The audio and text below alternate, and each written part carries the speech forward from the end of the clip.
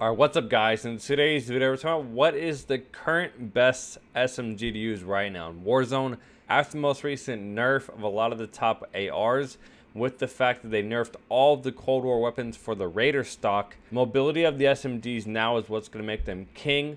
So we're going to take a look at what is the best SMG right now in Warzone. So if you guys learn anything new, this video does help you out. Please make sure you guys leave a like, and if you guys are new to the channel, 90% of you guys that watch the video have not subscribed. If you want to see more content like this, hit the subscribe button down below. So what we're going to take a look at next is the best class setup for each weapon. I have the chart on the screen just to make it easier, because a majority of these weapons for the Cold War guns have the exact same class setup. The Task Force Barrel, Agency Suppressor, Field Agent, the biggest mag, and the Raider stock is going to be the best overall improvement to your stats as far as your sprint to fire, your stray speed. For the Cold War MP5, you can try running the Bruiser Grip stack with the 5-mont laser, but your vertical recoil is going to be significantly worse. So obviously Modern Warfare MP5, you guys know, monolithic integral, Merc foregrip, 45 mag, no stock, and the laser stacks together to give you a godly hipfire class setup. The one difference, if you're playing quads or trios, you want to take off the no stock to get a better recoil, and then use sleight of hand to get a faster reload. That's the only class that I would recommend. But so we're going to take a look on the screen now is the base time to kill and up to what range of each of the guns. What you guys can see on the screen is that of the base range. With both MP5s, only about 11 meters, which is going to rank them as a close range SMG only. With the Bullfrog and Mac-10, both about 19 meters, I'm going to rank them as a good mid-level SMG. The LC-10 at 24 meters, which is excellent, and the PPSH recently got a buff, is now 21 meters, which is still excellent for an SMG. So the PPSH and LC-10 are my longer range SMGs, where you can kind of use them more at a mid-fight. Bullfrog and Mac-10 are going to be still good in the close range, but still a little bit better beyond 10 meters. And the Cold War MP5 and the Modern Warfare MP5 only used in the close range, only in buildings, only for the hipfire builds, because they're not good anywhere beyond 10 meters. So where you obviously are going to rank them, as I said, both MP5s are excellent. The one biggest difference I wanted to take a look at, this is the base time to kill.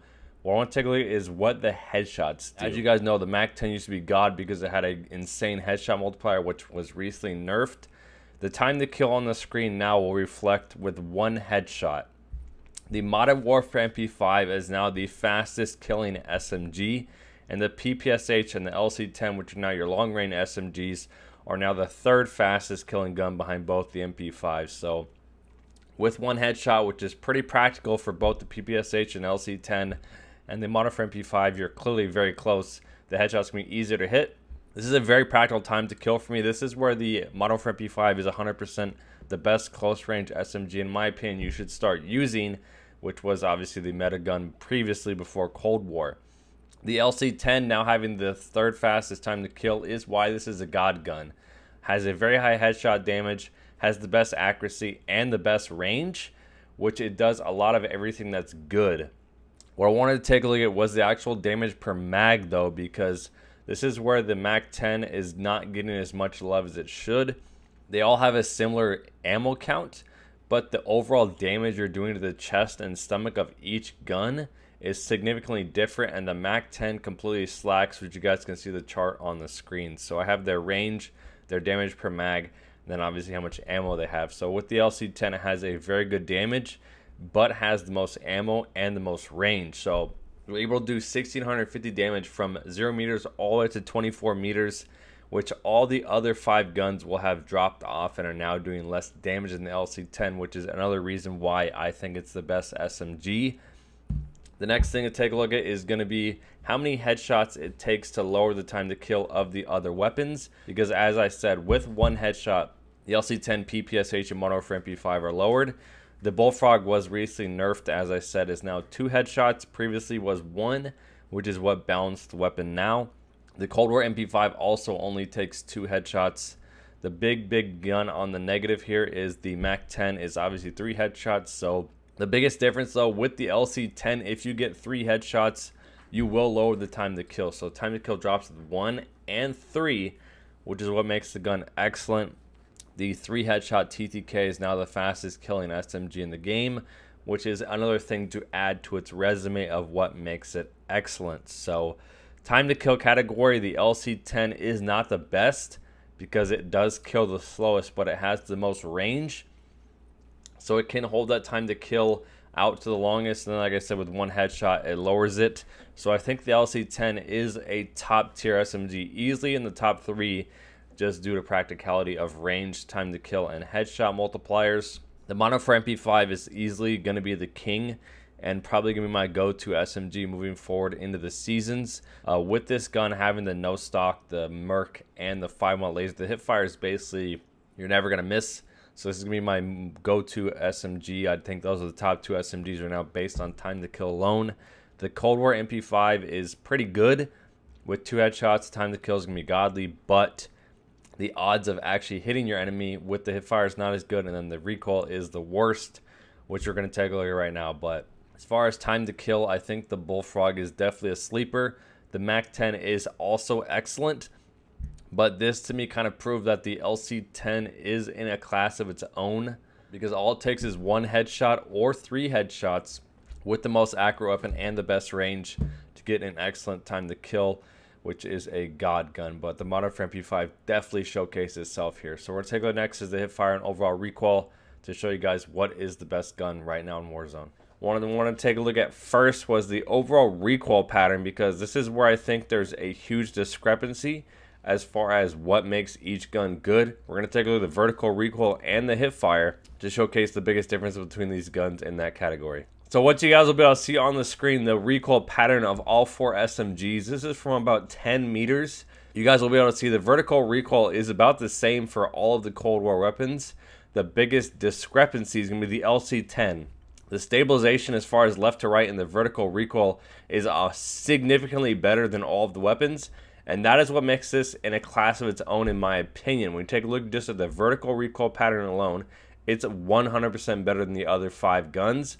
And that is why it is one of the most popular weapons right now. It's the ease of use, as far as it has the best range and the best accuracy, is why a lot of players are using it.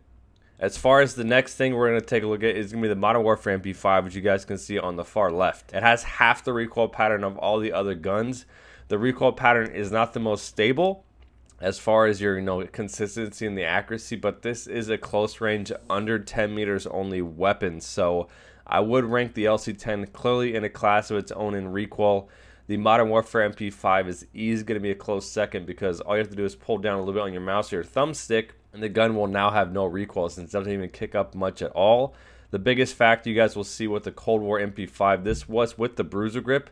With the field agent, you're going to get a little bit better recoil. I tried the bruiser grip just to get improved movement speed and hip fire to help give the best close range gun, but that is the biggest reason the Cold MP5 is not as popular. The Mac-10 is purely vertical, doesn't pull left or pull right, which is why I think it's also a top tier weapon, because the accuracy is pretty good. The Bullfrog is obviously in that top rank as well, due to the fact that the stabilization is incredible. Doesn't have the best aiming stability, which is a huge negative as far as when you're aiming at someone, your stuff just like spins in straight circles. But the PPSH, in my opinion, is in the bottom. Definitely still accurate, because it does pull up and to the right, which is completely normal. But I think all these guns are incredibly accurate. But the LC-10 is in a class of its own, and the Cold War MP5 is in the clear bottom tier. So what you guys will see next on the screen is going to be the overall hipfire of all these weapons. So clearly you guys can see the names of the Modern Warfare MP5 in the top left. The circle is about a quarter of the size of the Cold War MP5, even though they're built the exact same way. That is because you have the Merc foregrip, the no stock, and the 5mm laser, which gives you, I think, like a 71% increase to your hipfire.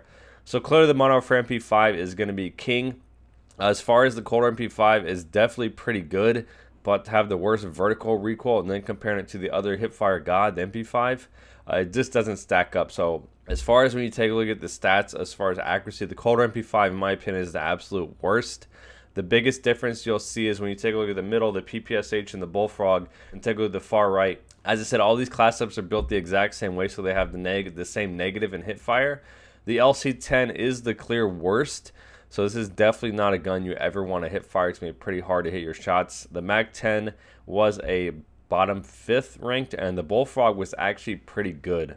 I think the Bullfrog was slightly better than the PPSH. They have the same like 5 bullet difference in the mags, but you can see the 50 round mag of the Bullfrog had significantly better hipfire, almost as good as the Cold War MP5, which had 2 hipfire attachments, and that is what makes the Bullfrog really good in my opinion, because we're going to be comparing these guns from 0 to 10 meters, from 10 to 20, and then 20 plus meters, determine what is the best close range, the best mid-range, and the best long-range SMG. So wrapping up the video, to basically give my personal recommendation, if I had to choose 2 guns or 3 guns as the best in each category, as I said, the best close range is easily the Modern Warfare MP5. If you take off the sleight of hand and run the no stock, the movement speed's excellent, mobility is excellent.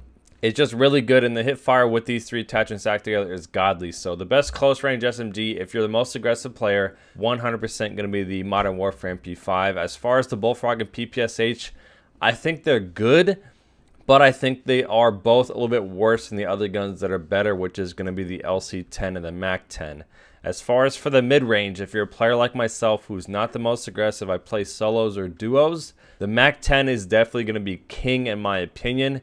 If you switch off a couple of these attachments, if you take off the grip and you run like a Tiger Team Spotlight or mounted flashlight, with the stray speed and the movement speed of this class setup, no SMG is going to be able to compete with it. Mobility-wise, this gun is godly. It has excellent range and good recoil. It does basically everything well. The one thing it does that no other gun can do is in the mobility category, which is what makes it excellent. So I think the Mac-10 is still going to be my go-to weapon. It's just really easy to use, similar to the Kilo. Just has really, really good stats that are in a league of its own. And it's just ease of use is at the top. But the LC-10 right now, in my opinion, would be the best SMG right now. The one headshot TTK is godly. All it takes is one headshot to get a top tier time to kill. And then the range is also the best. The mobility is not the best, but as far as your damage, fire rate, all those things, it's just really, really good and extremely easy to use, and the accuracy is in a class of its own compared to all the other SMGs. No SMG competes in the accuracy category, and for those of you guys that are looking for the best SMG for you, I think this is it. Just got to make sure you get those headshots if you want to be able to outgun those Mac-10 and Bullfrog users. But basically wrapping it up, I think the LC-10 is definitely top tier for sure. The Mac-10 is still and always going to be top tier, just due to mobility, and the Modern Warfare MP5 is definitely still in the top tier. With the nerf of the Bullfrog, they nerfed the headshot damage, which completely tanked it. Now it takes 2 headshots. They do improve the range a little bit, I think, but overall, with the nerf of the Raider stock, I think that's where the Modern Warfare MP5 is going to be still in the top 3 SMGs, is because with the no stock, it does improve your stray speed, so your stray speed is still excellent, and your overall accuracy is still excellent. So I would personally rank the Mac-10 is my favorite. The LC-10 is easily top 2, and the Modern Warfare MP5 is still top 3 SMG. So like I said, if you guys learned anything new in the video, please make sure you guys leave a like, subscribe to the channel if you guys are new and have not subscribed yet. Hopefully you guys enjoyed. I'll see you.